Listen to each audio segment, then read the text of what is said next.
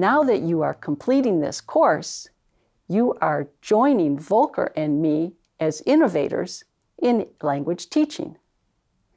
Being an innovator can be a challenge, so we have some advice for you.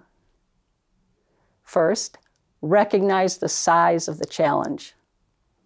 It is difficult to make changes in education, so take a long view of the challenge and do not give up. In other words, you have to stay optimistic.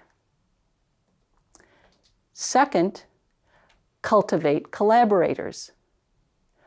Local collaborators can be found by teaching your local colleagues about technology and helping them to get started.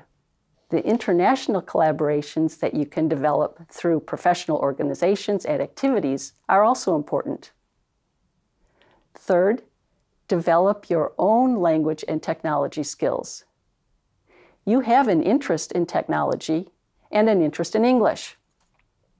Use the ideas about language learning through technology to continue to develop your own English language skills.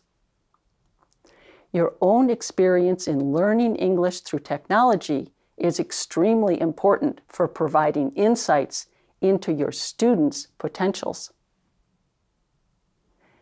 Fourth, keep a balance. You work within a local context where some things are possible and others are not. While you work with what you have, keep an eye on the technologies that may become accessible to your students in the future.